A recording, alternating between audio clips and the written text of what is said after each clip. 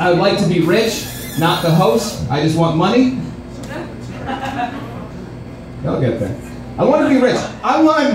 Here's the reason I want to be rich. I got a landlord who's got some shit coming to her, and the only way that I can accomplish what she needs done to her is to be rich. Because here's what I want to do. I want to have enough money that I'm going to buy a bulldozer, and I'm going to move to California. And then I'm going to drive my bulldozer from California to Pennsylvania, and I'm going to plow her fucking house over. And then I'm going to give her the money to build the house back up. And then I'm going to drive back to California, and a year later, I'm going to drive all the way back to Pennsylvania, and I'm going to plow her fucking house over again. And I'm going to pay her the money to build it back up. And I'm going to continue doing this until she kills herself. That's my plan. Want to win the lottery? Holy shit. How awesome is it to win the lottery? How awesome, from our perspective, how awesome is the lottery? Who wants to win the lottery here? Anybody? Exactly. You get a piece of paper, you give it to some Indian guy behind the counter at a gas station, and he gives you $1 million. That is the American dream to fuck an Indian over out of money, and that is the exact thing the lottery does. It is amazing. Read history. That's the way it works, I promise you. Anybody ever read history? We fucked the Indians over hardcore. Fucking pilgrims came over with their stupid hats and their faggy buckle shoes, and they were like, hey, what's going on? The Indians were like, would you like to share corn? And the pilgrims were like, we'll take it. We'll share smallpox with you. You want to do that? You want to share that? We're not going to share corn with you. I wonder when the lottery's so bad. Also, how insane is the lottery if you're like Obama and you have to explain that shit to China? Because the lottery on a small scale is basically you giving your rent to the first homeless guy that can accurately predict how many fingers you have behind your back. He's like, hey, Toothless Jim, how many are behind my back today? 2, good job, Topsy. Here's my fucking money. Maybe you'll win again next month. Now imagine you have to explain that on a larger scale to China. Hey America, what's going on with paying your bills?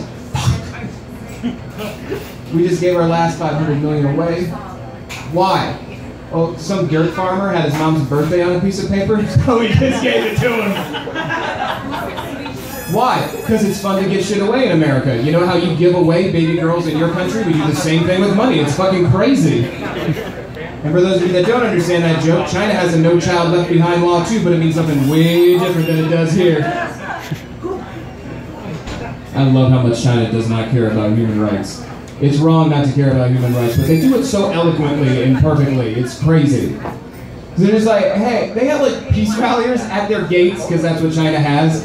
They have peace ralliers at their gates. They're like, dude, your skies are filled with smog and you're killing millions of people. And they're like, and? That's what we do.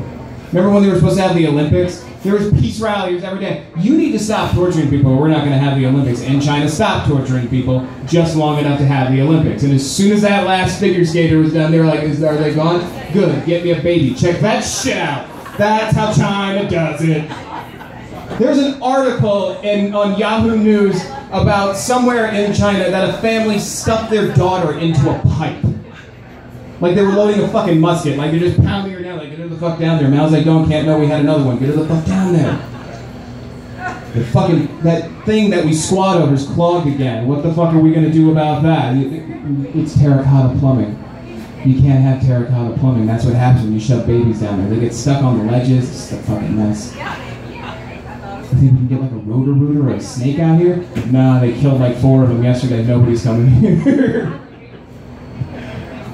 This is going to go over so perfectly. I'm so happy to do this right now. Some crippled lady told me that I was appalling. I don't know what her problem is. Here's what happened. I do a set. In the middle of my set, this woman just kind of like wobbles in on her 2 canes, and she sits down and she listens to my set from the middle to the end. So contextually, she's missing out. Not really, but she is. So then, after my set, she comes up to me and goes, have you ever heard of Bill Cosby?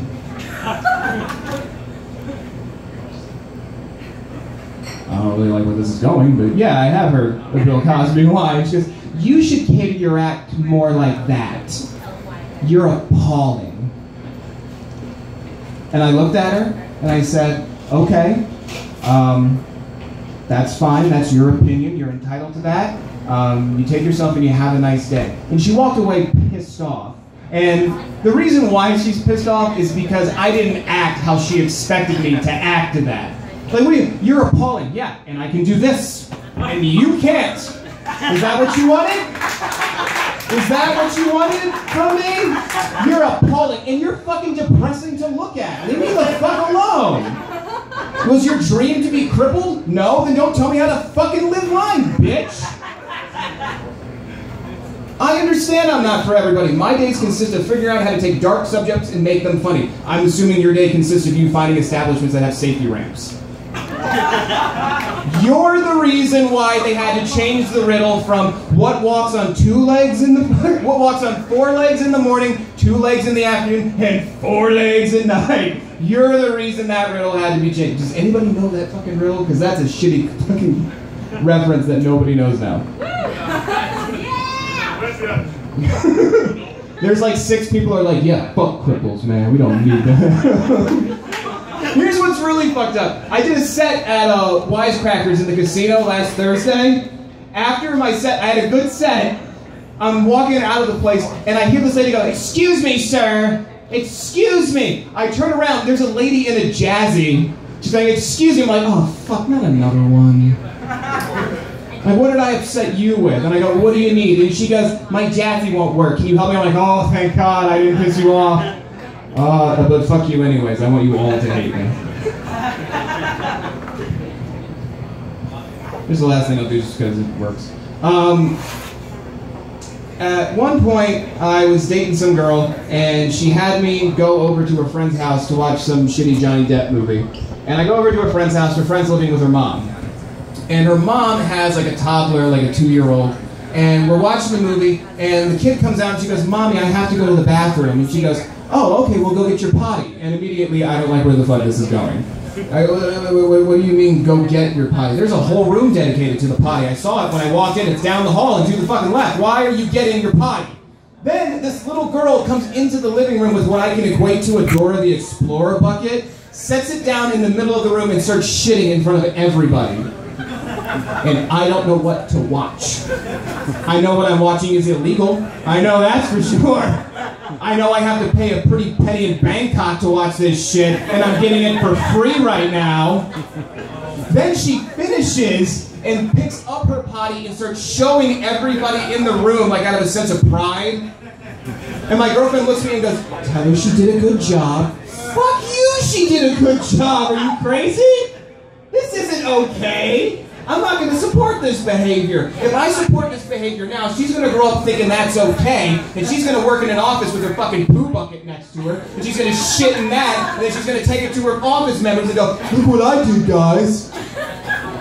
Yeah, good job, Janice. Be glad you're in a halfway house, otherwise we'd fired you long ago. Tell her she did a good job. Good job, kiddo.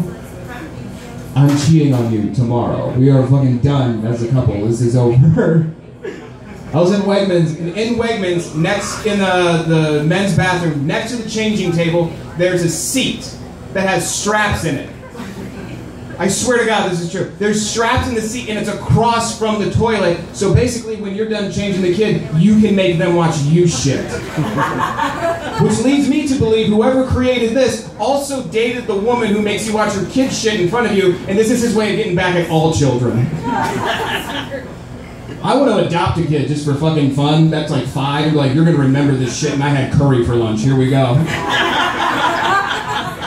All right, guys, that's my time. Let's bring Rich back up here.